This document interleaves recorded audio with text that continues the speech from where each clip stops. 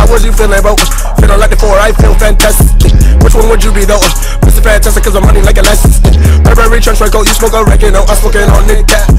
I'ma be real, you know, when I'm with my dick out, she said too big, I don't know.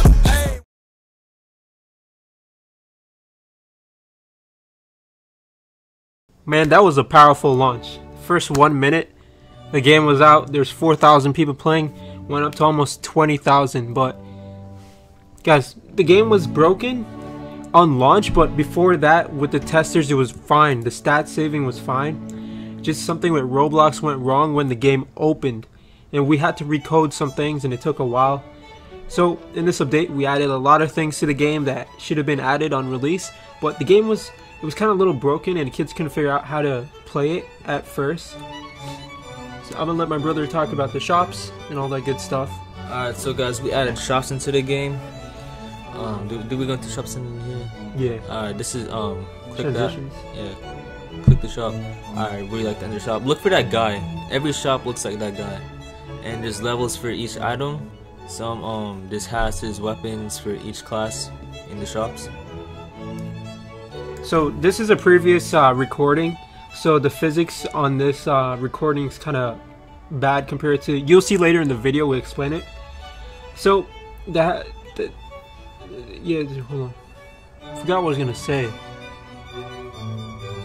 So each weapons have their own levels, they have their own stats to them, and each weapon has the hammers are slower than swords. They do more damage than swords though, right? Yeah. Stats is required for some of the weapons once you purchase them. For example, this is the hammer. Man, how long did I make this clip? I'm not sure. See, there's a glitch. See, there's a hammer glitch that I was talking about. Yeah. We had to do something to all the weapons, so we did all the weapons in the game. Yeah, cause the Roblox physics, right? Yeah, Roblox physics wasn't doing good with the gyro. Gyro. Yeah, I don't know what it's called. Yeah, gyro. Pronounce it. See, it looks weird. It feels weird, right? It doesn't feel smooth, and it feels kind of broken. So weapons are located around the map next to the Hall of Justice, and next to the Teen Titan Tower. If you guys wanted to find the locations. Also, we added heroes to every single mobs, the mission mobs, because it looks kind of empty. That's Robin right there. Robin. Looks like a stud. Looks like a stud. I'll be your after voice, man. You can talk, and I'll be like the after voice. Version 0.02. So this is when we fixed up a lot of things. So to turn hero on, you press F, because a lot of kids were confused how they turned the hero on and they weren't their character, because they customized the character and they couldn't tell if they had, you know, because kids, man. So you press F, or you press the D-pad right to turn your hero on.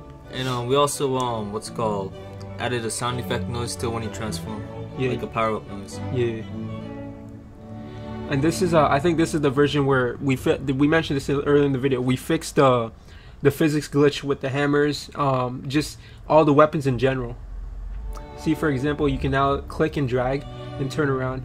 I know that it's a little fast because my mouse is I have a custom mouse, so it's not like buggy like before where it was glitching and flinging your character all over the place. We also fixed the grappling, the gadget. It's not glitchy anymore. It doesn't like mess up your character. So we hope you guys enjoyed this video. If you guys want a free customization in the game, get this video to how many likes? Get this video to 5K likes. 5K likes, free customization, 5K. And thank you guys for watching the video.